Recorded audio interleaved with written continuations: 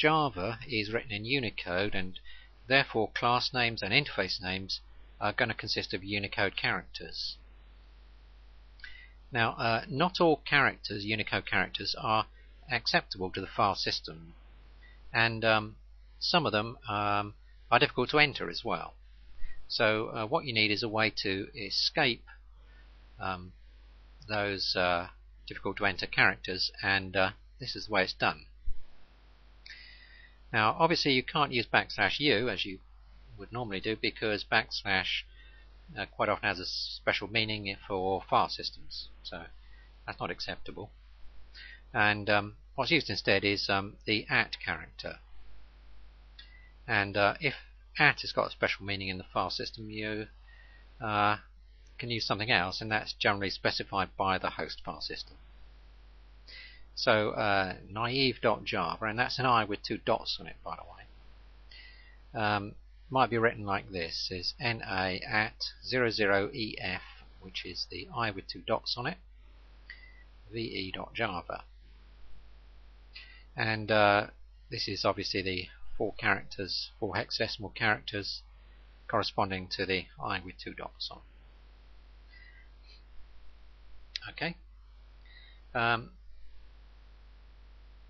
Right, there is at least one unnamed package in the system. That's a requirement, and there may in fact be more than one. There may be one for every directory in the hierarchy, but of course only one, only the one in the current working directory is available. Now, the details of this sort of thing are dependent on the host system and on the particular compiler that you're using as well. So in fact you should always specify a package.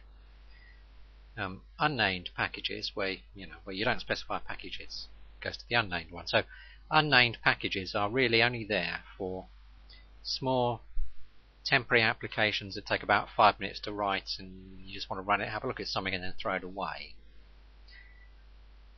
Another thing to encourage you to not use the unnamed package is the fact that you can't import from the unnamed package. Okay. Now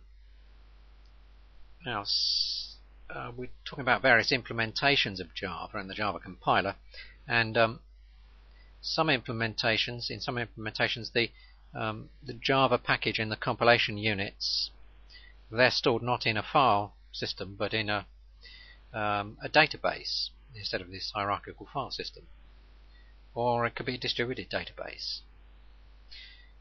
And in that case, of course, some restrictions, such as only one public class or interface per compilation unit, don't necessarily apply.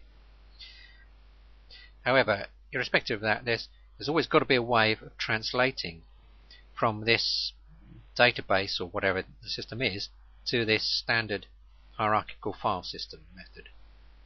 So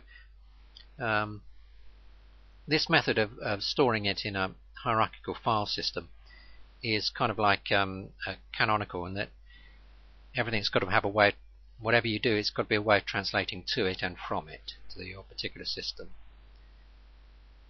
Okay, so this provides the ability to port stuff between various implementations in effect.